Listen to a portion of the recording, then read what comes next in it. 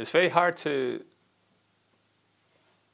describe the feeling of working in, you know, that feeling where you're coming home to the place where you grew up.